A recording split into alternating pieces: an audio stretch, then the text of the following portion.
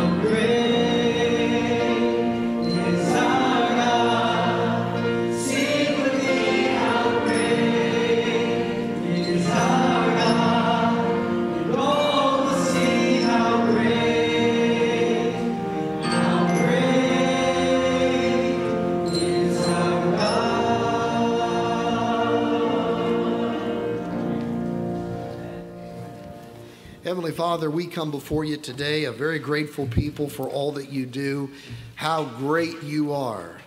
We see it every day. We know it. The fact that we got up this morning and breathed your air that you created is amazing. The fact that you bring us into your house, to your local church that you've established, shows once again how great you are. You give us peace each day, how great you are. You give us joy in the midst of difficulties that we may face, how great you are. You give us salvation in spite of all our sin, how great you are. We love you so much. We're thankful for your Son who died, was buried, and rose again. And I'm thankful for the fact that Jesus could come today. He could break through the clouds and come and take his bride away. How wonderful that is. I guess we just say one more time, how great you are. So good to be in your house. Teach us things today. Bless each person that's here, each child that's here back in the children's church, those watching by way of internet. Let every one of us come and say how great our God is. But Father, if there's someone that doesn't know Christ as their personal Savior, may this be the day of salvation. May the heart of someone that might just need encouragement today, may this be the day that they'll find that encouragement in you. For those that may have this week drifted away from the things that you've asked them to do, draw them near to you. Pray that, Father, today would be a day of reckoning for that, and that they would understand the need to follow you wholly with everything that you've given us. You're a great God, and we love you so much. Now use this service for your honor and glory. For Christ's sake, amen. Boy, it's good to see you today. It's a wonderful day, isn't it? Three of you think so. Isn't it a wonderful day? It's not raining in here. Give it time. Might, but right now it's good. All right, I know it's rainy outside, but you being here makes it bright here. And we're glad you're here in God's house. And if you're visiting today, we're so thrilled to have you. It's always a privilege to have guests and visitors with us. And if you're visiting today, welcome. We're glad that you're here. And the ushers are coming down the aisle. They want to give all of our guests and visitors something today. So if you are visiting, if you'll put your hand up wherever you're at. I know we have folks visiting right down here from Florida, and they brought the rain. So we'll blame them, huh? No, but if you're visiting today, put your hand up wherever you're at. The ushers will see you and give you something. We're so thrilled that you're here. And I hope when you sit down in a moment, you'll take a moment, fill that card out, drop it in the offering plate when it comes by. You can keep everything else to remind you of your visit here at Arlington. But it's been a great day that God's given to us. And just singing his praises brightens us up, doesn't it? It really does. So good to see you. We'll let you be seated, and we'll hear from the choir.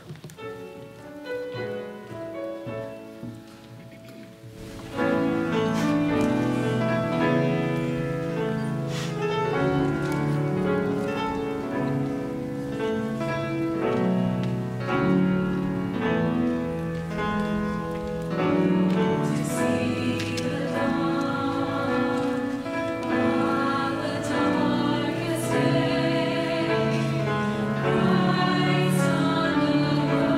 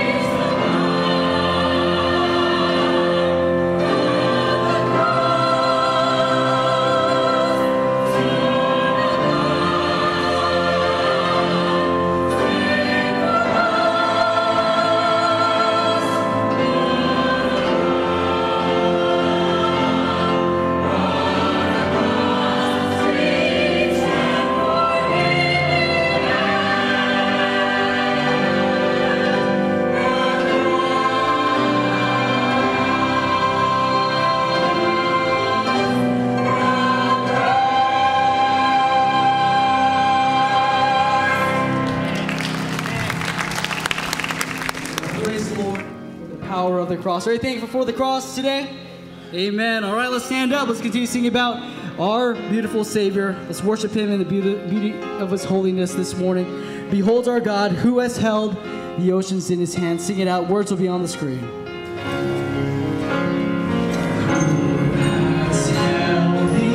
Oceans in His hands, who has numbered every grain of sand.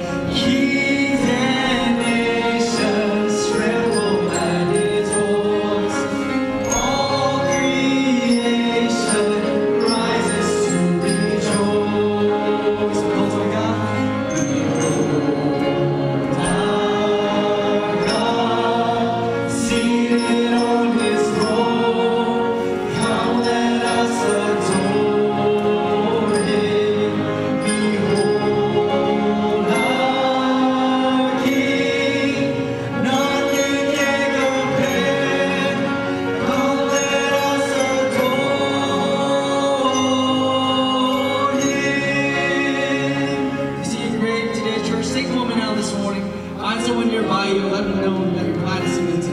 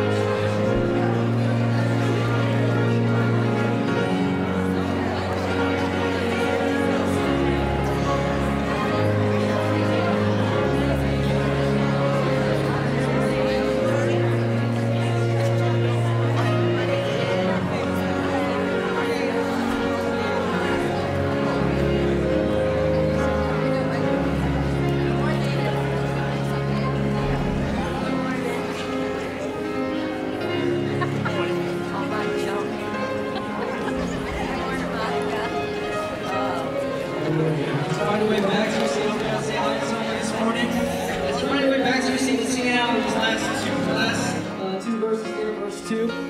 Who has given counsel to the Lord? Who can question any of His words as we continue singing this morning? Who has given counsel to the Lord?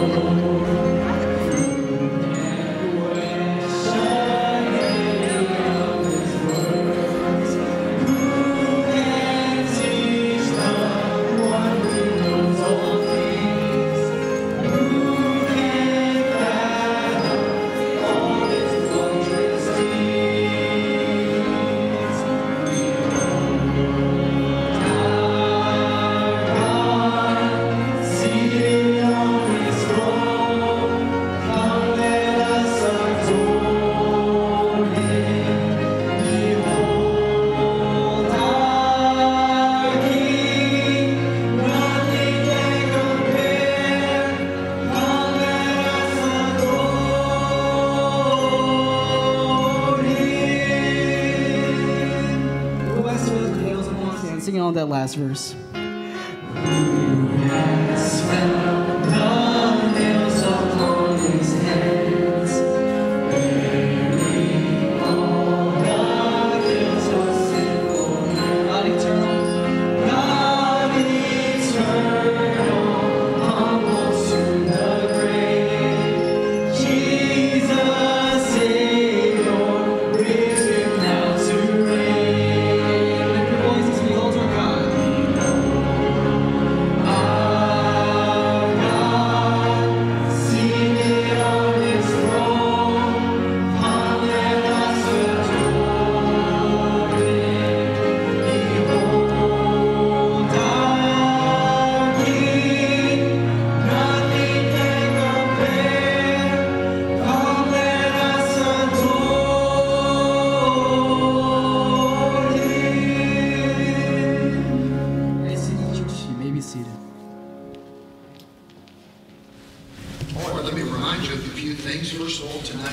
o'clock, we'll have our service down the chapel as we normally do. I hope you'll be with us. I'll be doing the fourth message in this series of messages going, Having Done All, Stand. And man, the Lord has really used that in our church, and I hope you'll be with us tonight. And we'll go on to the next part of that and finish it up next week, but be with us tonight. And then don't forget Wednesday night, that we're looking forward to a great service Wednesday night and continue on that series I'm doing with the Plan of God. I'll do with the Millennial Reign. Of course, we have Awana at 6:30. We have the teens at 6:30. And let me say this. Listen to me. We were so close to the 200 mark on Wednesday night. We were just a few off, just like 195, and you could have helped us. All right? So, I mean, we're just seeing the Lord bless in our Awana, the Lord bless in our Faith Works for teens. Oh, we have 26 teenagers, I think 26 on Wednesday night. I mean, just the Lord's blessing. And then the adults. And so I don't know why you'd want to miss. Brother Whitehead, why would anyone want to miss on Wednesday night? I don't know either. So be with us on Wednesday night. And we're going to have a great time, and we look forward to it. So anyways, you know about it, and we're looking forward to it coming up. And then also, don't forget, deacons will meet with you Tuesday night, 6 o'clock. Don't forget about that. And also, next Sunday, we got to talk about next Sunday, International Sunday. I guarantee one of my favorite Sundays of the year. I love International Sunday, and we'll have a great time on that. And don't forget a few things about that. First of all, we'll have a very special service, got some special things planned in it as we celebrate as all the nations of the world that we have that are in our church. And listen, dress in some of that attire that way. I won't wear a tie next Sunday. I don't know what I'll wear. I don't know what nation I'll go by next week, but I'm ready for it. So I encourage you to do that. Dress that way if you want to. That's great. Cultural attire, I think that's wonderful. And then, of course, we have our meal afterward. And I want to encourage you to sign up for that and then bring a couple dishes for that. We do that over in the high school gym. It's a great event, and everybody's invited. Whatever you bring, we eat. All right, so it's going to be great. Now, a few things about that. Let me encourage you with this. First of all, bring those dishes before church or before Sunday school. You can bring them over to the high school gym, and there are folks there to meet you and help you with that. And I encourage the dishes that you bring that are meant to be hot. Bring those in a hot pot or crock pot, something like that, because we won't be able to keep it hot if not. So make sure you do that. And then label all your serving utensils, label your pot, your plates, and we'll probably have you over there label what you brought.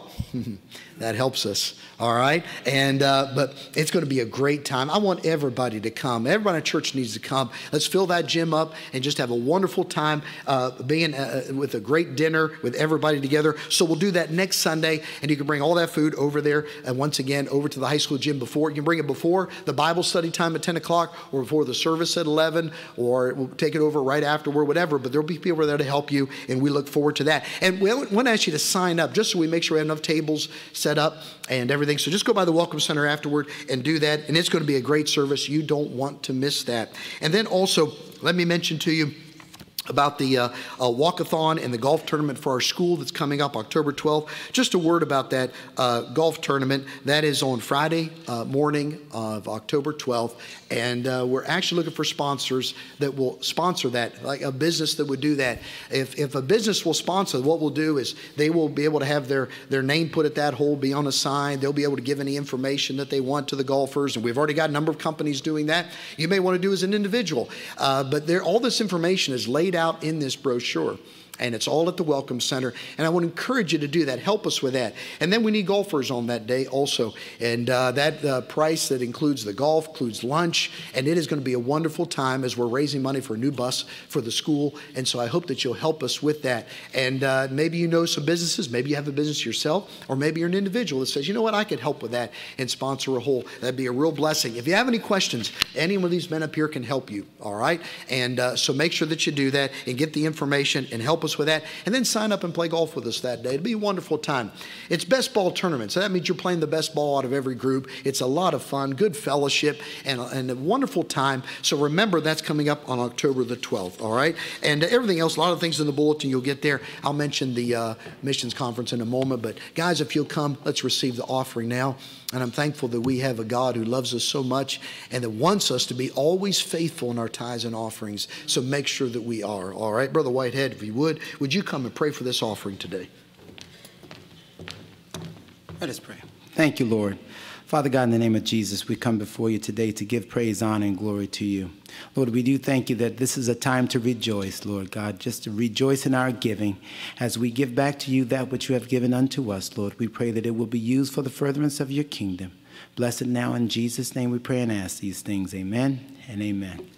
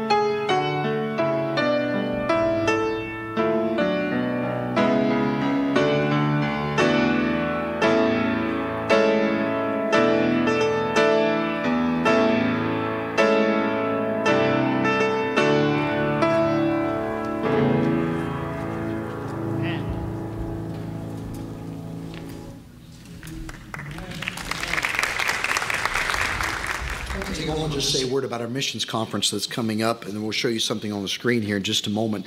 Our missions conference comes at October the 3rd, so we're coming very quickly, just a week from this Wednesday night.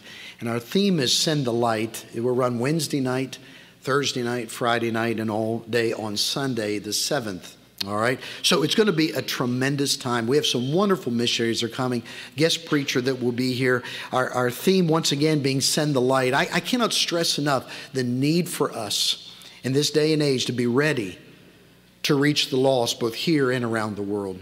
It is the cause of Christ. It's the heartbeat of God is reaching others, wherever it is around the world. And a missions conference is where church gathers together, where we can come together and rally around the fact of world missions.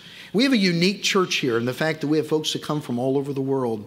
And now we have an opportunity for God to challenge our hearts. And so I want you to make sure you set aside that time. All right, be with us on Wednesday night, 7 o'clock, Thursday night, 7 o'clock, Friday night, 7 o'clock, and then all day on that Sunday. On Friday night, to help you, because I know some work and all that, to help you on that, we're going to have a spaghetti dinner at 6 o'clock on that Friday night. And all you have to do is sign up for it. You don't have to bring anything. Just come. We'll feed you. All right? You can eat and then go to the service. You can't eat and go home, but you can eat and go to the service. All right? And it's going to be a tremendous event. We have some wonderful missionaries. Just some tremendous missionaries. Matter of fact, of the 3 missionaries we have coming, 2 we already support. And one you'll see on the screen here in a moment. And but the Millicans in Mexico, the Burns in Norway will be with us. The Meade family in Senegal will be with us. And then our guest preacher is a good friend of mine, Pastor Ricardo Lees from Nassau, Bahamas. And so I wanted you to hear from them. All right, we got to show you one before, but got a couple that I want to show you now. Because, listen, when you come to the missions conference, you say, will I be encouraged? I guarantee it. But second of all, you will encourage them. You being here will encourage every missionary. And so I want to encourage you with that. So I want them to give a little invitation to you about coming. And so we'll run these. First of all, we'll show you, which is the first one? The Millicans, all right? The Millicans will be on here. They tape this for us. They're from Mexico, and you'll see them in a moment. And then following that, Pastor Ricardo Lees and his wife June will be inviting us also to the conference. You enjoy that, and after that, we'll have our special music.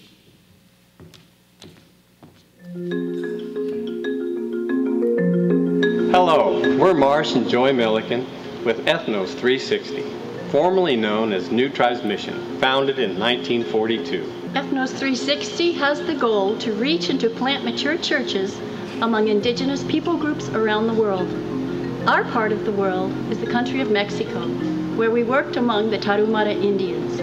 Although the Tarahumara live in Mexico, they have their own language, their own culture, their own spiritual beliefs, and in a way live in their own world. They live high in the mountains and are isolated from most of the society.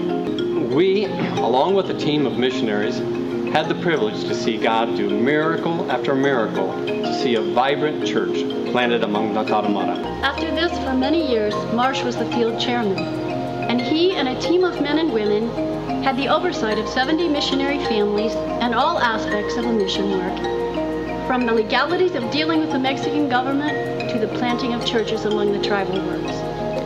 Currently, we're part of a missionary team working with Spanish-speaking Christians from Mexico, Central America, and South America to help them reach out to these indigenous groups around the world and to plant churches amongst them. We look forward to being with you soon and sharing the wonderful things that the Lord is doing. See you soon.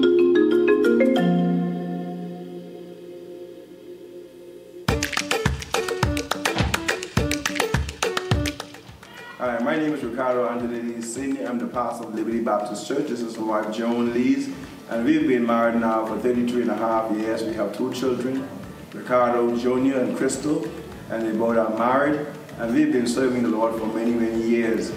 We have been saved as a result of a missionary by the name of TJ and Tamla Tilly. They came to the Bahamas and started the work, and we got saved through their ministry. And we are the products of missions. We love missions, and we're looking forward to being with you on October the 3rd to the 5th and serving in the mission conference and asking the Lord to bless. And we hope that God will stir your hearts toward missions. We'll be praying. I'm looking forward to fellowship with my dear friend, Dr. Mark Campbell and his wife, April. I'm looking forward to fellowship. They've been a great inspiration to our ministry for many, many years, and we certainly praise the Lord for them. Thank you for the invitation to be able to come to be a part of the mission conference, and we trust that God will continue to bless you. We're looking forward for a great time during the mission conference. May God bless you.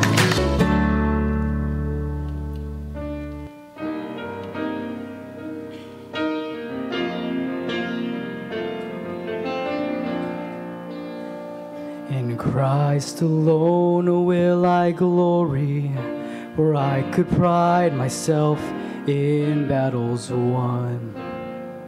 For I've been blessed beyond measure, and by His strength alone I overcome.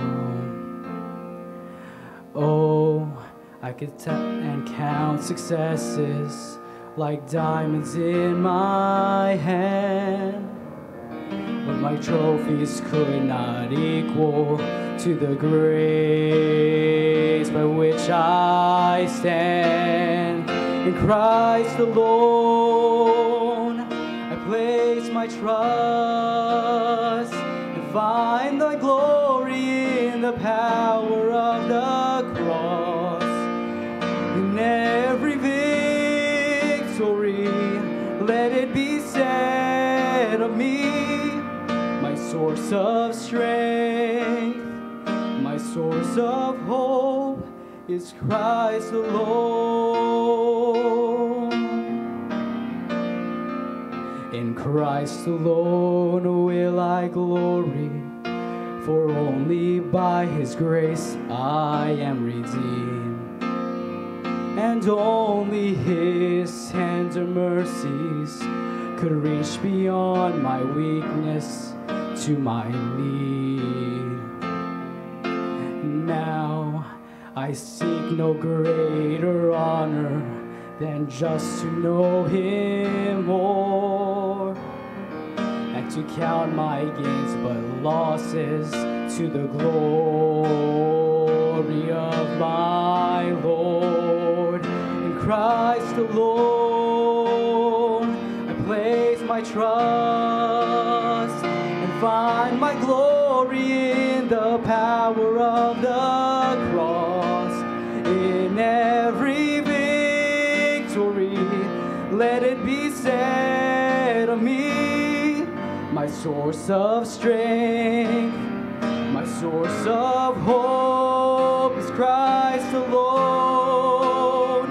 I place my trust and find my glory in the power of the cross. In every victory, let it be said of me, my source of strength, my source of hope is Christ alone. My source of strength, my source of hope is Christ alone. In Christ alone.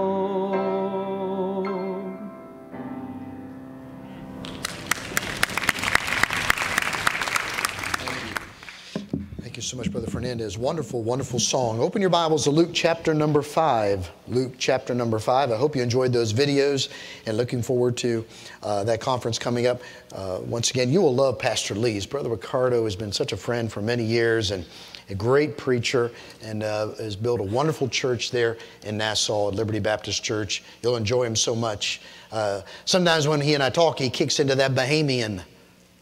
So if he kicks into that, I'll have... well, Brother Bob Jerome, you're close enough. You can interpret and help us with that. But no, he'll be a blessing to you. And these missionaries will be also. And so I hope that you'll be here for that and make much of it. Luke chapter number 5. I always loved the account of Luke chapter number 5. And let me explain something to you before I read the passage, just so that you understand this. Sometimes I think we have this idea that when we come, like with young people, that they're educated during the week and then they come to church for spiritual. And I agree with that, and I understand where that comes from. But listen to me now. I want to just say something. Whenever we come to these accounts that we have in the Word of God, they are fully inspired and fully true. What I mean by that is this, and let me pull all this together. We don't educate our children during the week as if to say when you come to Sunday, it's something different. The education that they get in God's house is just as critical as they get in the schoolhouse. I'll say it one more time because I didn't get a full amen, just a partial amen. But it's right. All right, the education that young people get is just as critical, what they get in the church house, as what they get in the schoolhouse.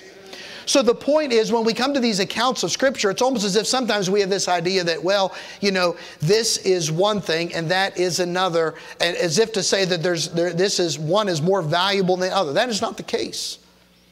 And so whenever we come to these accounts from the Word of God, I don't want us just to say the word story, because sometimes young people get this in their idea, in their mind, okay, that's just a story, as if it's not true. It's true, it's in the Word of God. All right, so we understand that. That is nowhere on my notes, so we needed it. All right. Notice Luke chapter number 5, verse number 1. It came to pass that as the people pressed upon him being Jesus, to hear the word of God, he stood by the lake of Gennesaret and saw 2 ships standing by the lake. But the fishermen were gone out of them and were washing their nets. And he entered into one of the ships, which was Simon's, and prayed him that he would thrust out a little from the land. And he sat down and taught the people out of the ship. Now when he had left speaking, he said unto Simon, Launch out into the deep and let down your nets for a draught. And Simon answering said unto him, Master, we have toiled all the night, have taken nothing. Nevertheless at thy word I will let down the net. And when they had this done, they enclosed a great multitude of fishes, and their net brake, and they beckoned unto their partners which were in the other ship, they should come and help them. And they came and filled both the ships, so that they began to sink. Simon Peter saw it, he fell down at Jesus' knees, saying, Depart from me, for I am a sinful man, O Lord.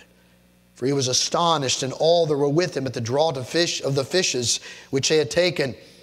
And so was also James and John, the sons of Zebedee, which were partners with Simon. And Jesus said unto Simon, Fear not, from henceforth thou shalt catch men. And when they had brought their ships to land, they forsook all and followed him. This message is entitled today, 6 Words That Can Change Your Life. They say, well, my life doesn't need changed. Oh, yes, it does.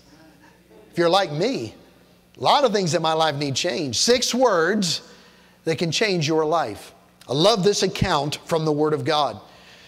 This account, when I read it, I always marvel at this passage. Over 2 things in particular. Let me just show you before I really get into the message.